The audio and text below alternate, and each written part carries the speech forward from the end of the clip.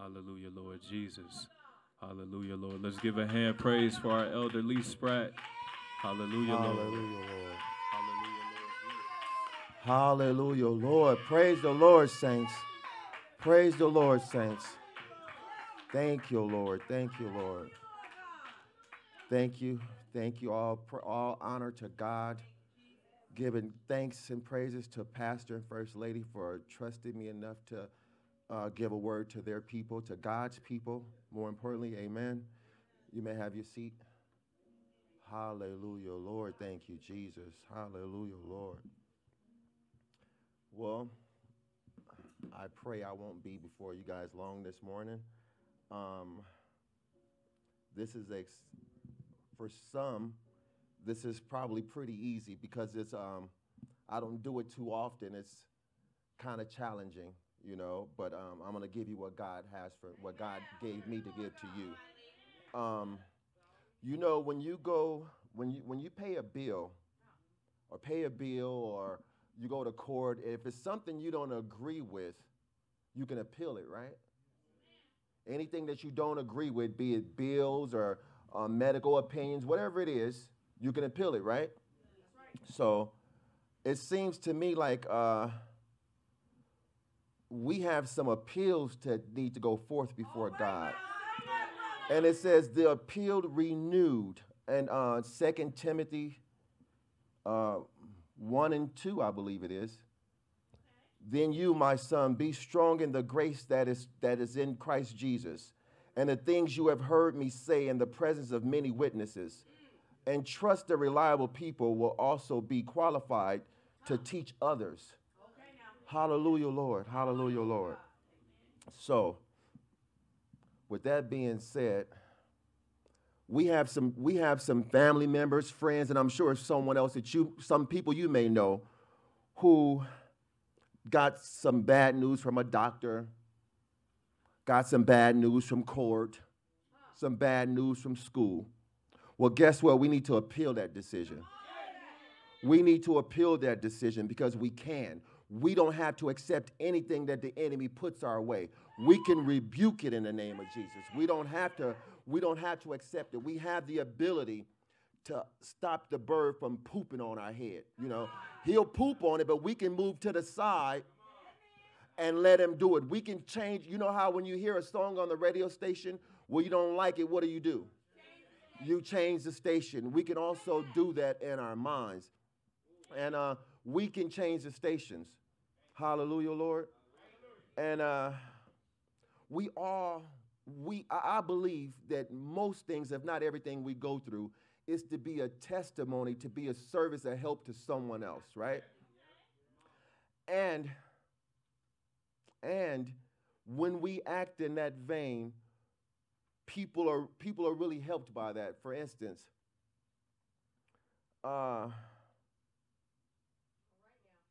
Oshanda was dealt with the situation, Evangelist Oshanda, and she decided to stay flat-footed and let God deal with it, and she would come and bring what she could to the situation. And because she stood, I was able to stand. Because that very next day, a situation came. And I was able to say, I just seen this yesterday. I just watched it. So what we're going to do is we're going to calm down first. We're going to get some structure up in here. And we're going to go to God with it. And we're going to move forward. Amen. Amen. And God is always working. The devil's working, but God is always working twice as hard on our behalf. Okay? We have to know to be patient in all things, even in the things that seem so detrimental that you have to go right away. When Lazarus was someone that God truly adored and loved. And his sister called him, Mary called him and told him, or reached out to him and said he died. Jesus said, okay, pretty much, I'll be there. I'll be there. He took his time. And that reminded me of Oshanda. I'm like, You could go. You could go. She's like, I'm going to stay right here. I'm going to praise God, and then I'm going to go. So the very next time I was pressed with that situation. I said, we're going to praise God, and then I'm going to let you guys go, and I'm going to stay here. Amen. Amen. We all bring something unique to the body of Christ. We all do. And we have to figure it out and acknowledge it and walk in it, right? So last Sunday, my pastor came over, and he was saying how that Saturday he went through so much, how his back was hurting. He had to get the pool ready. He couldn't walk. And he came over here, and he was able to bend over, touch his toes, lift his legs up. And I'm over there in the corner losing my mind to see my pastor go through something as hard as that and come out of it, right? And so on one day last week, it was Monday, because God has his ways of talking to us, right? We have to figure out and acknowledge which way he talks to us. For me, it's mostly when I'm driving. So I'm driving, going to pick a brother up and give some service. And so I was thinking about Pastor, and I got rejoiced, and I got happy again. And the Holy Spirit revealed to me, and he said that it's no wonder that but each time God does something, I'm still shocked. I'm shocked and surprised over and over again, right? But this is what he said to me. He said, it's no wonder. No wonder. He said, it shouldn't be shocking that your pastor came over there and got healed because of the foundation that was laid. Okay, the foundation, we all bring something valuable once again to this ministry, right? Okay, now, unless you was here, you really don't know, but only God truly knows how hard it was for me to come and praise in this area right here. I remember not being able to, I had to learn how to walk all over again. I went from a wheelchair, from a bed. I was stuck in the bed like this for about 2 weeks. I couldn't look to the left or to the right to even see what I looked like. I had to look straight because my sternum was fractured. Both my lungs collapsed. My hip was broke. I still have a metal rod from my ankle to my knee. Still now, and 3 metal screws in my hip, right? And let me tell you, it took everything in me, including God, to get out here and praise. And I wouldn't let nothing stop me. I let nothing stop me. Let me tell you, sometimes I would be in so much pain when I got home. That all I could do was take a pill and sit down somewhere, right? But because I did that, I laid the foundation for somebody else to come out here and get healed. Okay? If you have enough courage and enough faith to step out, there is healing all over this building. But this particular healing that I have to say that I brought through my struggle, through my pain. When I tell you, I praise God to where I couldn't walk. So it's no wonder that pastor will come over here and get healed like that. Because that's the power that was in me, that I will no longer doubt or say maybe. I know without a doubt. Because right now when I get out there and praise, I leave here tired, but with no pain. I drop it all off right here. I do not leave this place the same way I came in. Hallelujah, Lord. I cannot. So we all bring something very unique and powerful to the body of Christ. And when we are one in the body of Christ, it works that way. Now, there's something that was revealed to me that I can't really go into because I don't remember verbatim, but thank God there's someone here that does. And this is not usually done, but I really want to bring you up here, Oshanda, please. I want you to explain to them how when when somebody steps on your toe, you know where I'm going, right? Let's go. Amen. How Jesus will combine his people together to create one body. Amen. Thank you, Lord Jesus. Thank you, Lord God. Thank you, brother. Amen. Because this came forth through God during Bible study. So a lot of times you guys will miss out on some good meat when you don't come here Tuesday at 6 o'clock. Amen. You're going to miss out on something. So God has us as a body. You have arms, eyes, shoulder, knees and toes in the body, right? We have those pieces. What happens is that if I, part of the body, stump my toe, my ankle might feel something and my knee might feel something, but my lash didn't feel a thing, right? My eyes was not affected with that pain that happened in my toe, but because we are connected, my lungs filled up with air and my mouth said, ouch. My hands grabbed the foot, the ankle, because it felt a certain type of pain. My heart pace increased because I felt some pain. So when my brother is in pain, see, when his foot was stumped, see, I had to feel somewhere else in my body. I had to use my hand to grab that foot while he was hurting. Because we're all one at the end of the day. So yeah, my lash might didn't feel nothing, but my eye looked to the hills from where my blessings come from. That's what your eyes are supposed to do. And then your hand grabbed that ankle or that toe for relief. So we all come together. So last week when Rocky came forth with the hummingbirds, the two hummingbirds, and the message behind that was that these two people needed to come together because they both needed to feed each other. Why? Because we're one body. So we cannot let a soldier fall down. Your toe cannot just hurt and you just walk around and it doesn't affect your leg. It's going to affect your walk. It's going to affect your talk. It's going to affect the way that your heart beats because we're all one in Christ. Hallelujah, Lord. Hallelujah, Lord. I appreciate you. I thank you for that because I couldn't remember it. And, you know, we can't give out what we don't have. Amen. I can only give you what I got.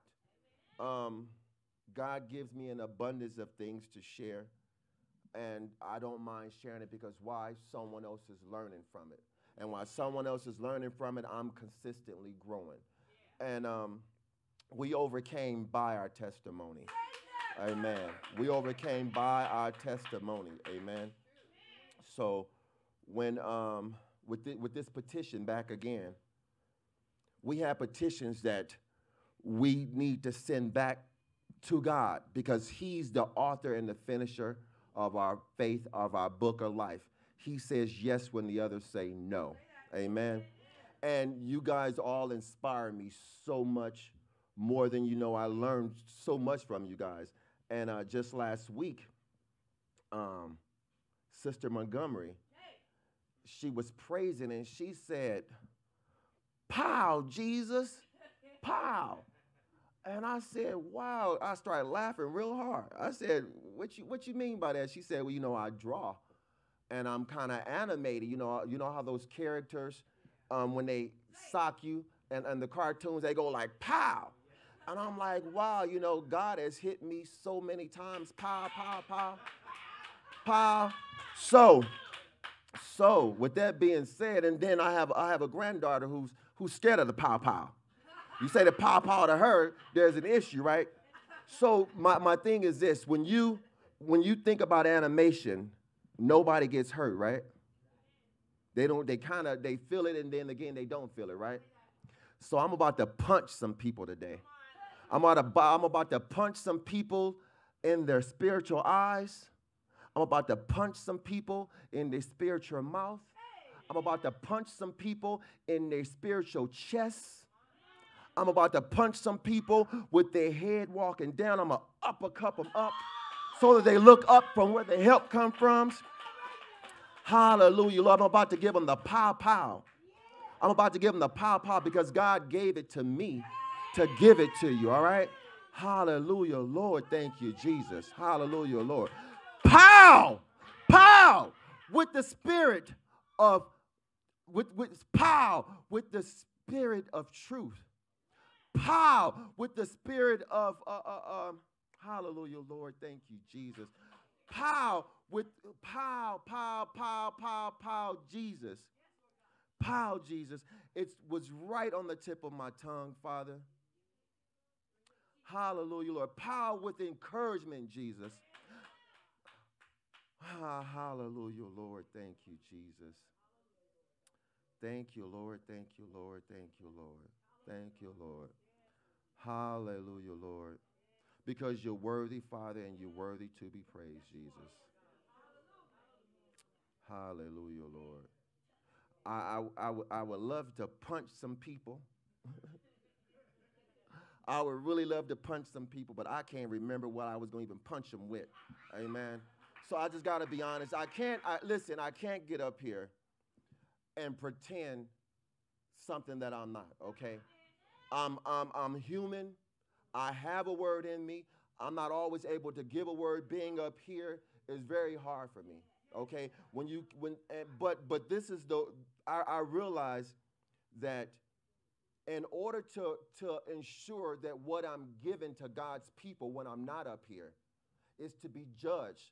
So what I'm saying to you outside of the ministry, I should be able to say here so you guys will see because what's in you will come up, right?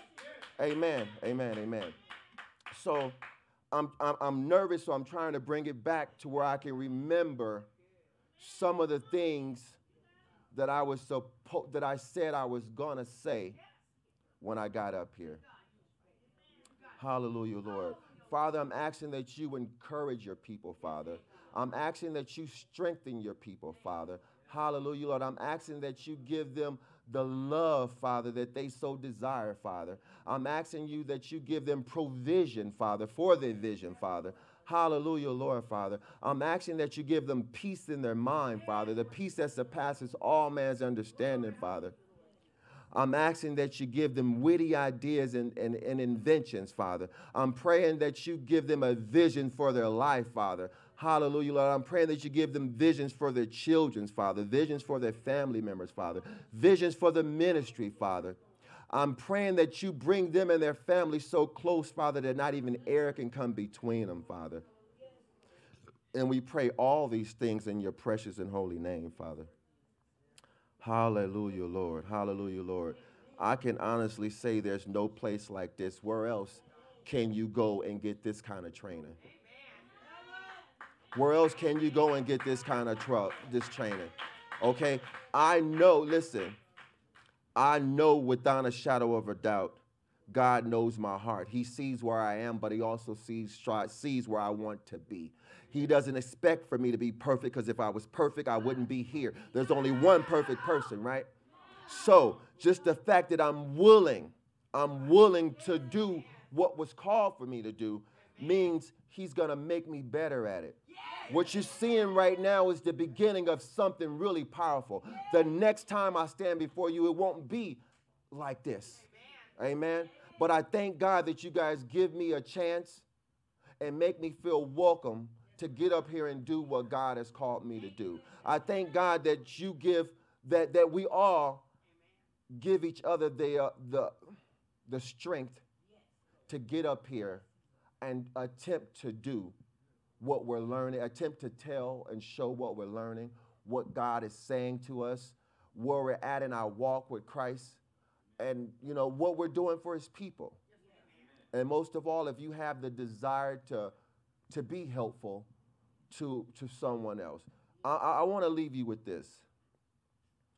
You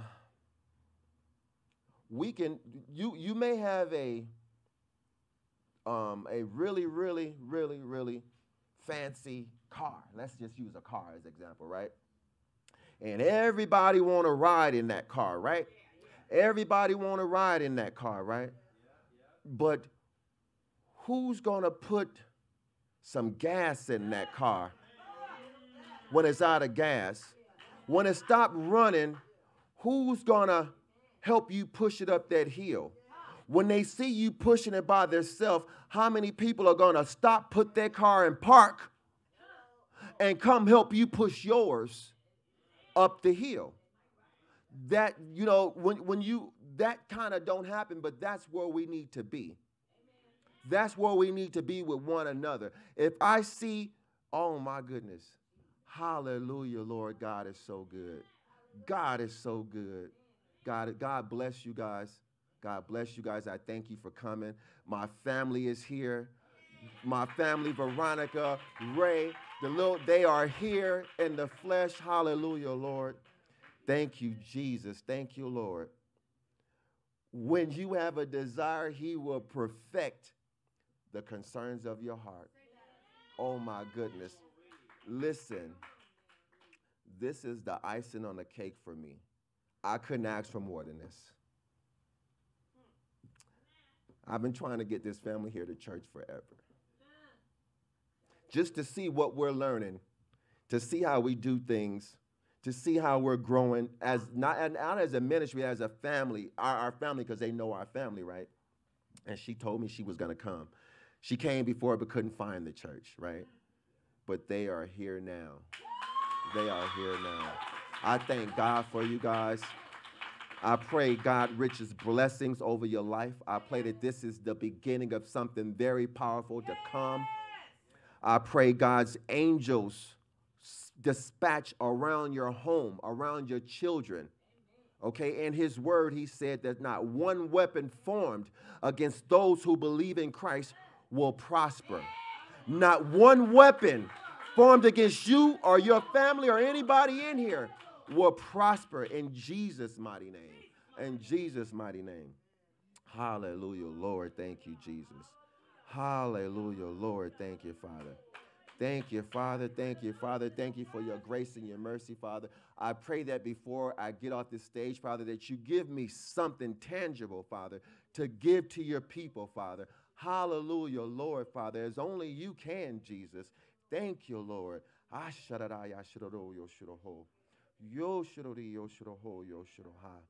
Hallelujah, Lord. Thank you, Jesus. Thank you, Lord. Thank you, Lord. Thank you, Lord.